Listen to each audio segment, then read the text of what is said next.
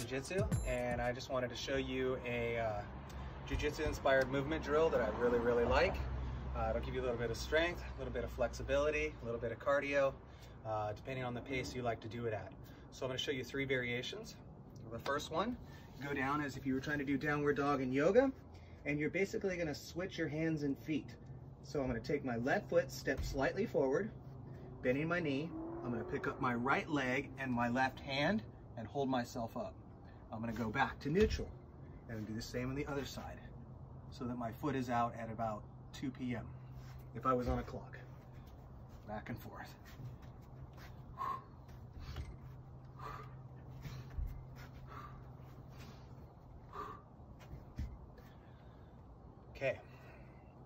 Okay, variation number 2.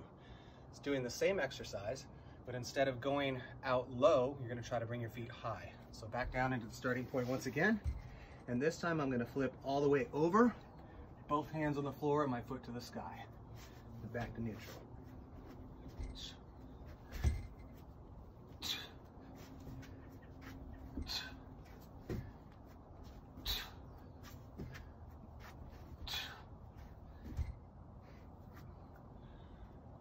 Okay, variation number 3 is full rotation.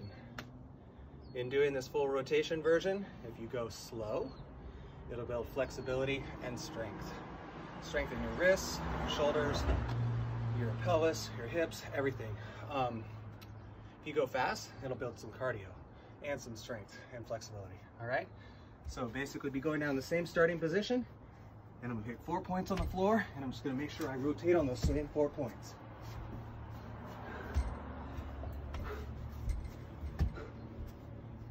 Ready? Change direction.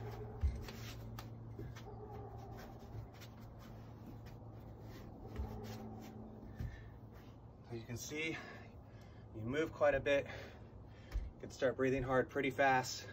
So do maybe 5 rotations one way slow, 5 rotations one way fast, or the other way.